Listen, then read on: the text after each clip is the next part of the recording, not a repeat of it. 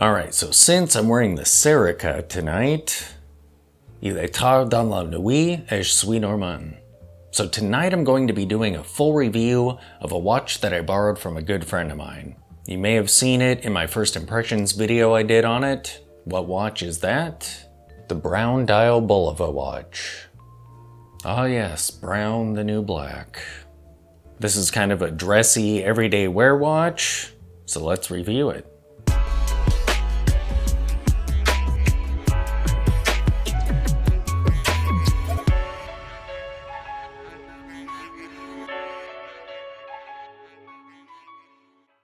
And here is the Bulova in all of its brown dial glory. You can see the heart of the movement beating away. I think that's probably the most divisive aspect of this watch is the open heart. Personally, I'm not a huge fan of open hearts, as I mentioned in the first impressions video of this watch. But aside from that, I do like its aesthetic.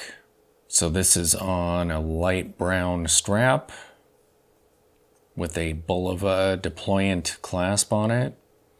The cool thing about deployant clasps like this is it kind of saves a bit of wear on the strap because you don't really have to bend it to get it through a buckle.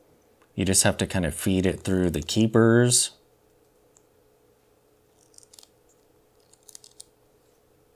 These are snug. Let me get that out of the way. Feed it through the keepers, and then you can close it. So you can keep the strap more straight when you're putting it on and taking it off. However, I own one of these, and it's actually not very comfortable. These pushers on the side here kind of dig into my wrist, but they are pretty cool. They also have friction fit pins in here, at least mine does, which is kind of weird, so it's a little bit of a pain to swap it out. But this is the original strap, as you can see here, and it's been well worn. Very nice. For a dressier piece, these lugs are kind of wide. It's somewhat difficult to find dressy straps at 22 millimeters wide. I've found that a lot of them are more of the rugged, tough, manly looking straps. Not so much dressy. You can find them, but they're definitely more rare at the larger size. I mentioned these lugs in my first impressions video. They are great. I love that Art Deco style to them. Looking at the case side. It's a little bit tall, but being large like it is, it's proportionate. And the case back. There's some branding and a little bit of information around the edge of this case back. It calls out that it's water resistant, but we don't have any specifics on that. And I looked around online, and I was only able to find a few sold listings for this particular model, and none of those listings had any details on the movement that's in it or the water resistance. I don't think they even called out the case size. But this movement looks great through the display case back. Even though this is kind of a dressy piece, it's actually a bit sporty and everyday wear. There's some crown guards here. The crown does not screw down. So let's try winding this. It feels nice and smooth. We'll pop this crown out. There's no ghost position or anything. It feels pretty good when you're setting it. You can see that the seconds hand is still going, so this does not hack. The bezel on this is brushed, but everything else is polished. So that's another wise decision for an everyday wear piece. Looking at the dial. That is so cool. I love the texture around the outer band of it here. And then it's smooth in the center. The applied markers look great. And this does have lume. You can see that in the hands, which makes them very legible. And a little tiny bit around the edge of the markers there. It doesn't seem to be a lot of lume, so I'm guessing it doesn't last very long. Let's see if I can get some time-lapsed footage of it.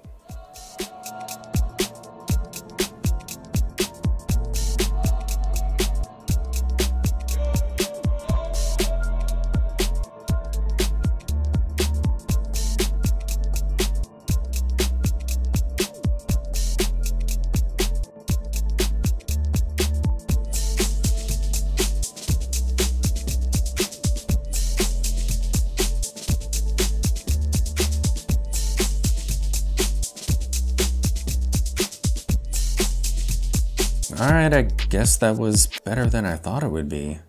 Look at that inside minutes track there, with little tiny indices on it. That's pretty cool. And the text on the dial that's offset to the side there. And I've always loved Bulova's logo, and it's really cool seeing it as the counterweight on the seconds hand. Right there. That looks pretty cool. As for the specifications on this watch, the case size is 42 millimeters, the case height is 13 millimeters, the lug to lug is 48 millimeters, the lug width is 22 millimeters. The crystal on this, I believe, is mineral. It's not sapphire. I used my diamond tester on it and nope. I'm not sure what movement is in this. I haven't found any information on that so far online. And I'm guessing the water resistance is probably 30 to 50 meters. I also haven't found that information online either. Alright, so let me take off the Serica. It's been a little while since I've worn this.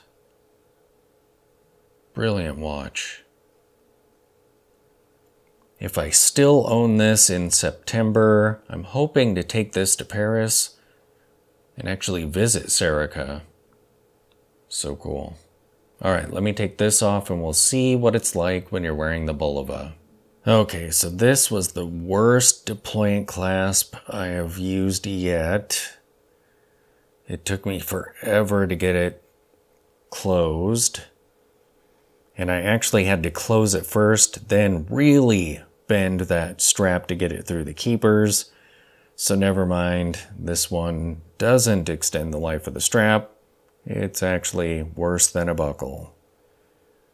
With practice, it could probably be done a lot easier, but this was definitely a difficult clasp to get shut.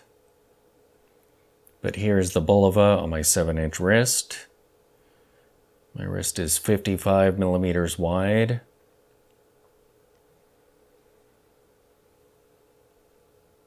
The height doesn't look too terrible. It's definitely a large watch. One of the sold listings that I encountered had been sold for that reason. The former owner found the watch to be just too large for him.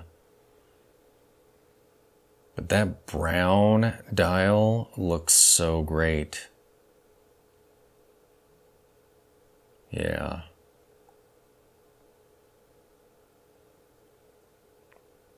Brown dials are pretty cool. I'm gonna have to get one sometime.